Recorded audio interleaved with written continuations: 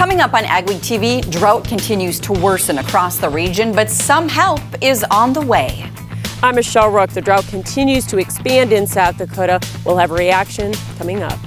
On the Soil Health Minute, we'll talk about the research NDSU is doing to fit cover crops into corn. It's a big job handling giant horses like the Budweiser Clydesdales. We'll meet the team behind it as they travel throughout the country.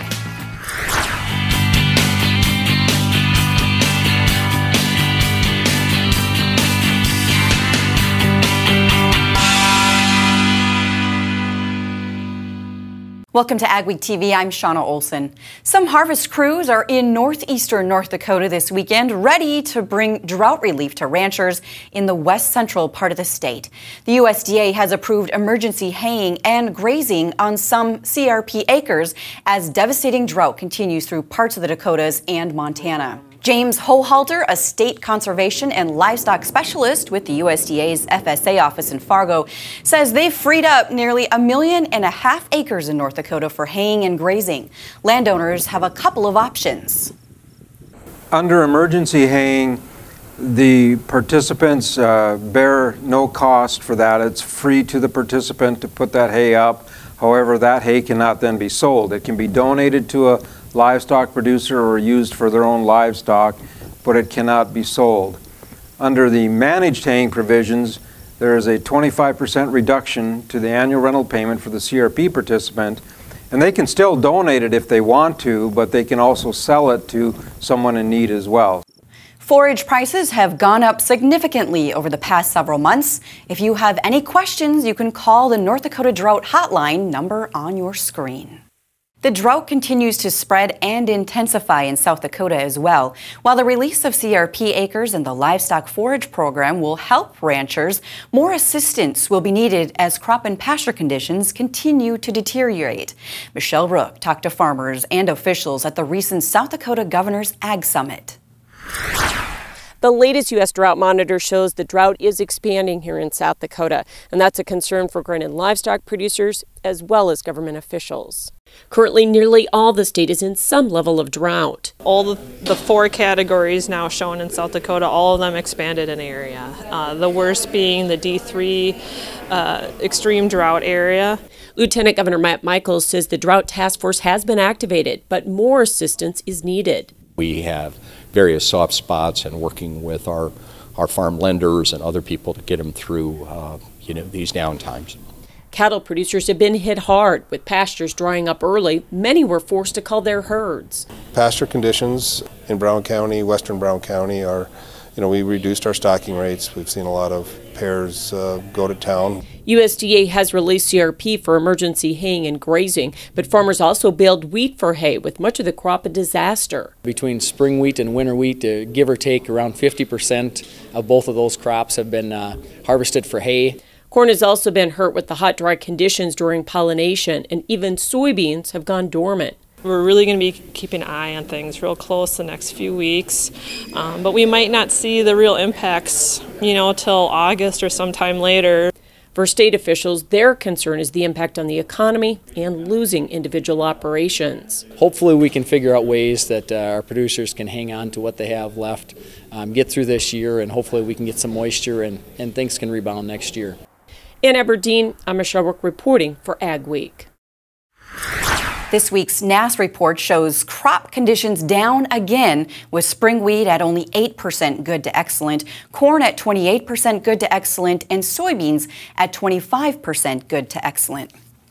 Anheuser-Busch recently gathered as many local barley growers as they could at the malting plant in Moorhead to say thank you. The company offered up some of the latest in technology and research in beer development.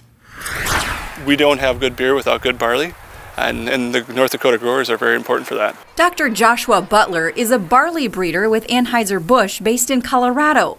The goal is to develop new barley varieties for Budweiser beer. So we're all working on Fusarium head blight too. It's a big problem. It produces a toxin that we don't want in our barley. So there's also a lot of federal initiatives and research that's going on revolving around that too. He says the future of barley is a full transition into 2-row from 6-row. There's some advantages to 2-row.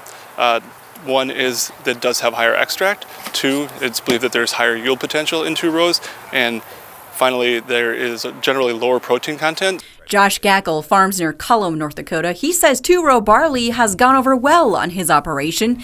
He came to Grower Days to learn more about the crop. Part of it is seeing all these other growers. I mean, that's been really beneficial, is to visit with people from other parts of the state who are growing barley, but maybe different varieties. Joachim Wiersma is a University of Minnesota agronomist who focuses on barley. He's working on a public study to develop a hardy winter barley variety.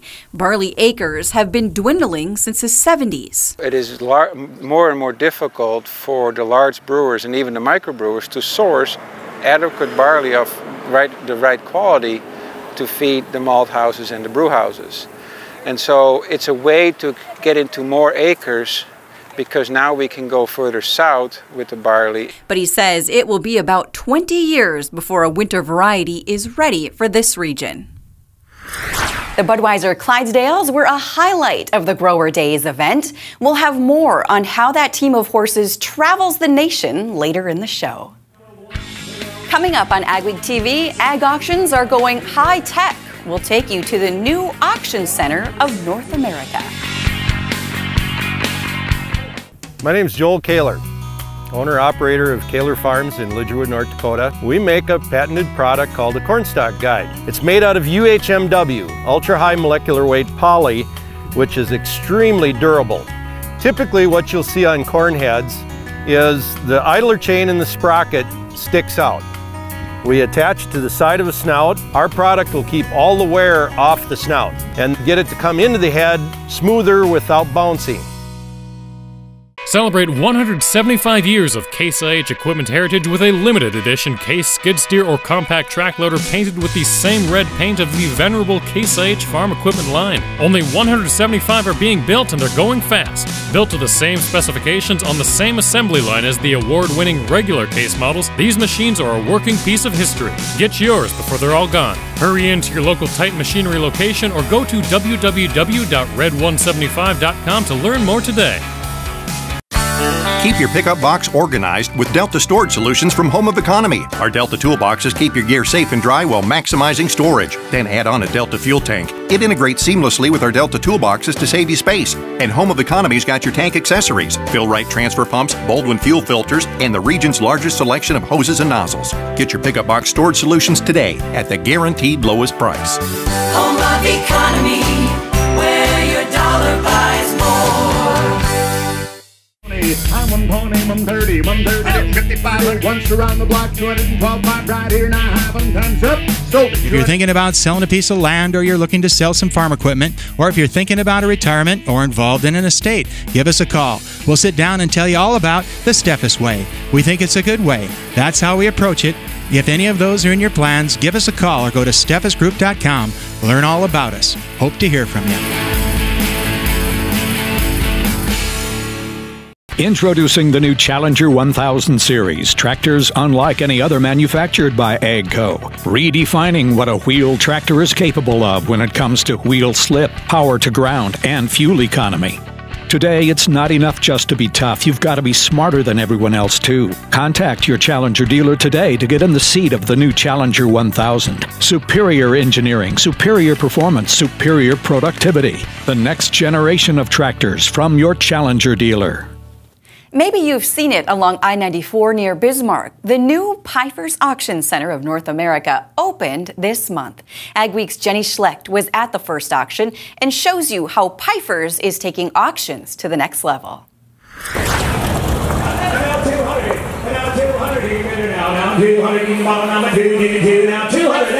This is the first auction at the new Auction Center of North America. It's the usual mix of construction and farm equipment. But unlike most auctions, buyers don't follow the auctioneer from item to item. They watch the action on a screen. President Kevin Pfeiffer is proud of its state-of-the-art technology in his new auction center. The technology here is absolutely incredible. You can be anywhere within this facility and watch the auction. So you can be in any of the offices or the conference room or the reception area out in the auction hall, and you can watch the auction. And it's all broadcast live here. You can be on-site bidding, and it's all being broadcast simultaneously on the internet. So anybody all over the world can bid at the same time as anybody on site. Pifer says about 20% of their buyers are online. The technology makes it more convenient for buyers around the world and gives sellers a competitive advantage. A lot of buyers today, they live busy lives. They're either working hard and they're spending time with their families.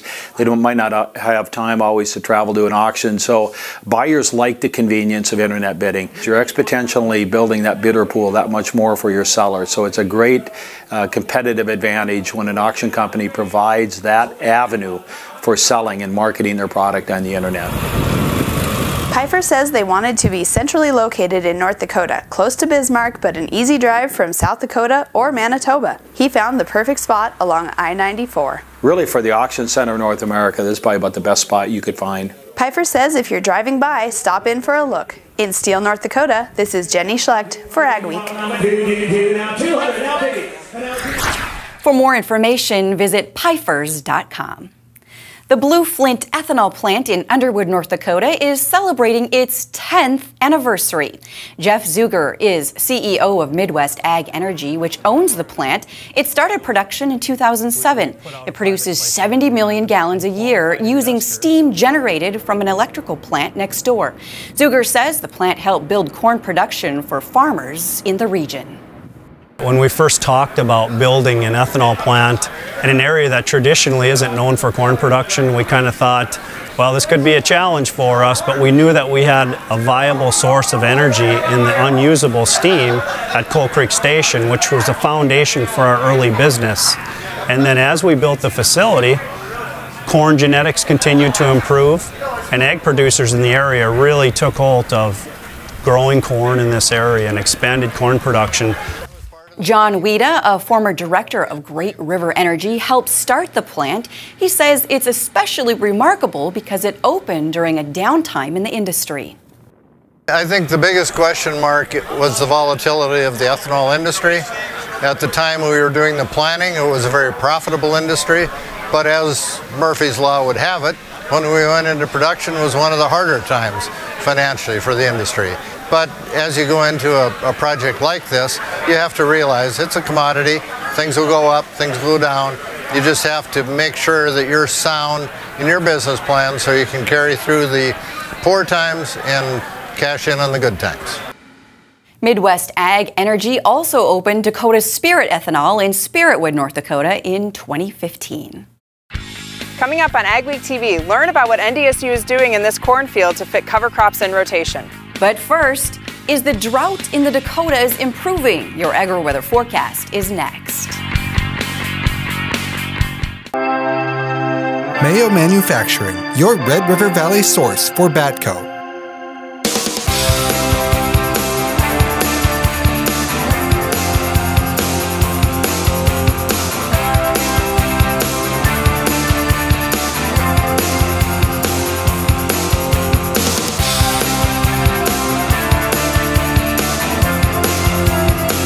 Mayo Manufacturing, your Red River Valley Batco dealer. Martinson Ag Risk Management offers a variety of crop marketing and crop insurance packages to our customers. With over 40 years of experience, our dedicated staff works hard to ensure you get the best advice on crop insurance, marketing, and risk management. Contact Randy or any of the staff at Martinson Ag Risk Management today at 701-205-4200 or visit us online at martinsonag.com. This is Dennis Beliski. If you're trying to save a little money this summer but still need to make a major purchase before harvest, check out resourceauction.com. Our August 1st auction is chock full of good units that will sell to the highest bidder. Our suppliers have made the decision to liquidate equipment, and this is without a doubt the region's premier summer consignment event. Hundreds of units from 2010 and up with many tractors, trucks, and combines. Check it out at resourceauction.com, and we'll see you on August 1st. Advanced biofuel for America's diesel engines is clean burning and made from renewable sources like soybean oil. Biodiesel fuel works in any diesel engine, reducing emissions, helping us breathe cleaner air. Biodiesel adds value to North Dakota soybeans, creating jobs, improving the environment, increasing our energy independence. Biodiesel, it starts with soybeans, it's fueling America. My name's Joel Kaler, owner-operator of Kaler Farms in Lidgerwood, North Dakota. We make a patented product called a corn stalk guide. Helps guide corn stalks into the grabs in the chains a lot smoother without losing corn. The corn stalk, when it comes off of our product, it's already on the gathering chain instead of being able to hit that idler. Our product will keep all the wear off the snout and get it to come into the head smoother without bouncing. Weather portion of Ag Week now. Summer is moving along. It's up virtually getting into be harvest season in some parts of the northern plains. Maybe a little bit too late for some crops. But row crops, certainly the eastern Dakotas down through Iowa, western Minnesota, still plenty of time. We are hitting a dry spell in the forecast. The big question is, how long will that last? Will it be a few days? Or will it be half of the month of August? One good thing, at least the short-term setup this weekend and into the early part of the week, it will not be as hot as it has been during some of the warm spells during July. And there are some distant storm chances. Keyword there is chance. I want to talk about the monsoon. We don't think about monsoon here in the northern plains, but there actually is one. Southwest moisture comes up out of the Gulf of Baja this time of year, July and August. By the time it's crossed all the mountains, though, the low-level moisture has been rained out, and we're left here in the northern plains with an area of moisture when the winds come out of the west-southwest, generally about 10,000 feet and up. Now, the present situation is we've had a northerly surface wind, and so it's not very humid at the surface. But if we get a few days of wind blowing up out of the Midwest with moisture in it, we'll have a very saturated atmosphere. But for the time being, it's not that good. Now, there is a weather system I think will drop in out of the north around midweek, and I do think that will present an opportunity for some scattered thunderstorms, just like it's been being, though I suspect these will end up being widely scattered, and it's really just, I think, a one-day shot, like maybe a day and a half, Tuesday, Wednesday, or Wednesday, Thursday, as those storms move through. Meanwhile, troughiness in the eastern U.S. likely ensures more rain for parts of the Corn Belt, and the southeastern states look stormy. That monsoon moisture will make for some mountain storms in the west, but that's it, just mountain storms. The hottest weather relative to average will be over the Rocky Mountains. We'll stay warm in the northern plains. Little blips of cool in the northeast to start off the month of August, but I do suspect they'll eventually warm up in the east. So there's a little bit of a pattern shift going here. By the end of the week, it will be quite warm in the west, not as hot here in the middle of the country, and a little bit cool on the eastern side. But as we go into that August 6th to 12th week, the second week, I think there's going to be a little bit of troughiness in the jet stream that may result in an opportunity of waves coming out of the southwest and a bit of a return of humidity into the plain states. In that situation, watch what will likely happen. Chance for some storms that might lead to several days of stormy weather. It's a little bit iffy, but it's a pattern that bears watching. If this trough digs deeply enough, if the waves are strong enough, there could be some second week of August significant rains into the northern plains. We'll rely on that because until then, it's going to be relatively dry. Not a lot of super hot weather, but a lot of warm weather, hotter weather back toward Montana. And those distant storm chances, week and a half or so away. We'll hang on to that. Hi everybody, it's the Washington County Fair, Wednesday, August 2nd through Sunday, August 6th in Lake Elmo. Enjoy free live music with Boogie Wonderland Friday night and the Rockin' Hollywood Saturday night. Hundreds of animals, including free pig races, truck pull Thursday night, autocross Friday night, and demolition derby Saturday night. Daily carnival ride specials, and of course, all the delicious food. Adults only $7, young adults $4, and kids 5 and under are free. Plus free parking. It's the Washington County Fair, Wednesday, August 2nd through Sunday, August 6th in Lake Elmo. Field Drainage Inc. has perfected the art of agricultural drainage by helping hundreds of farmers since 1978. We are a second-generation family-owned business for over 35 years. The Field Drainage Inc. team will work closely with you to conduct a thorough analysis of your needs and expectations, provide an estimate that fits your budget, perform all work in a timely and professional manner, and provide continued service after installation. Field Drainage Inc., your trusted drain tile installation company for over 35 years.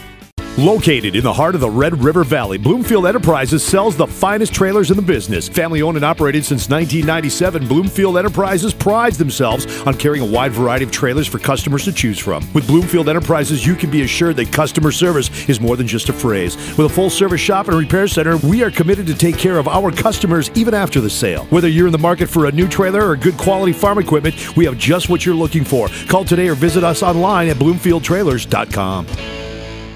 For over 40 years, Northside Implement has been your Gell and Vermeer dealer in Webster, South Dakota and Lidgerwood, North Dakota, with new equipment including feeding, grain handling, haying, and skid steer, as well as a nice selection of used equipment including sprayers, spreaders, seeding, as well as tractors and loaders. Northside Implement stands behind the equipment they sell with quality service guaranteed. See us for all your repairs and parts, from tillage to skid steer loaders to combines and everything in between. Contact Dave, Lydell, Tom, or Chris today at Northside Implement or visit our website for our complete equipment listing. Where do you go for the latest news in agriculture? Agweek Magazine. Reaching over 30,000 farmers and ranchers in North Dakota, Minnesota, South Dakota, and Montana. Agweek provides the most up-to-date information on the markets, the trends, and the people who make it all happen. We're your source for news, not fluff. Dependable, trusted, Agweek. Subscribe today by calling 1-800-811-2580. The Agweek Soil Health Minute is sponsored by the North Dakota Corn Council and the North Dakota Soybean Council. Interseeding cover crops into corn is a current focus of NDSU research and extension. In this Soil Health Minute, Abby Wick shows us one component being studied within a USDA project. We're down here in Rutland, North Dakota at a project where Dave Franzen and I, along with several other colleagues at NDSU, are looking at interseeding cover crops into corn. In these fields, we have cereal rye, camelina, and radish interseeded into corn at 5 to 8 leaf. And our goal in doing that is to get cover crops established so when the corn is harvested, those cover crops already are growing, they're there, and they're ready to take off. One of the common concerns of interseeding a cover crop into corn is that that cover crop will compete for water and nutrient resources. So I want to show you what the cover crops look like within the corn rows, and then here where we've taken out the corn and let the cover crop grow. So within the corn rows, we have this is the size of the radish that was interseeded in the corn rows. When we get out here to the cover crops that haven't been limited by shade, you can see that the growth is much greater and that those cover crops are much larger. When I see these two side by side, the radish from within the corn row and the radish outside the corn rows, you can see that the shade is suppressing that cover crop and keeping it from competing. So the cereal rye that we planted at 40 pound per acre rate has established and it's growing decently in the soil. We also seeded 2 pounds of winter camelina. However, I don't see any indication that it's established. You can learn more about interseeding corn and also interseeding soybean at an upcoming field day on August 15th. You can look for that information and the agenda online at ndsu.edu/soilhealth. This project is being led by Marisol Birdie, a professor of crop and forage production. Coming up on Agweek TV, the world-famous Budweiser Clydesdales. We'll meet them and the team that handles them. WDAY 970 AM has added the Red River Farm Network to its lineup. Join the Red River Farm Network team as we partner with Agweek to cover the area's #1 industry, agriculture. Join us Monday through Friday for Country Morning at 7 a.m., opening markets at 8:30, market updates at 9:30, 10:30, and 11:30, closing markets at 1:30. We're committed to reporting agriculture's business on the Red River Farm Network, Agweek, and WDAY 970 AM. The North Dakota Soybean Council invests checkoff dollars to increase soybean demand, increase yields, and open new markets. The soybean checkoff has resulted in stronger prices and higher yielding varieties. Checkoff dollars fund research to bring solutions to farmers' greatest production challenges. Global demand for North Dakota soybeans for human consumption, animal feed, and commercial use has never been greater. Checkoff dollars, investing in a profitable future for North Dakota soybean farmers. Every year, 40% of all food in the U.S. never gets eaten. 40%. That's almost half the food we produce. Food waste is a serious problem. It impacts all of us. And it's expensive. Your family is throwing $1,500 a year in the trash. We're working hard to put food waste on the chopping block. And you can do the same at home. Learn how to cook it, store it, and share it. Just don't waste it. Go to SaveTheFood.com. I'm Jenny Garth, and as a mother of 3, I know kids worry about a lot of things. Getting enough food to eat shouldn't be one of them. But here in America, that is a real worry for 1 in 5 children. Even though we are one of the most food-rich countries in the world, 15 million children don't know where their next meal is coming from. This is unacceptable, and something the Feeding America nationwide network of food banks is working to solve. Instead of accepting that our country lets billions of pounds of surplus food go to waste every year, Feeding America has made it their mission to help families in need by rescuing this food.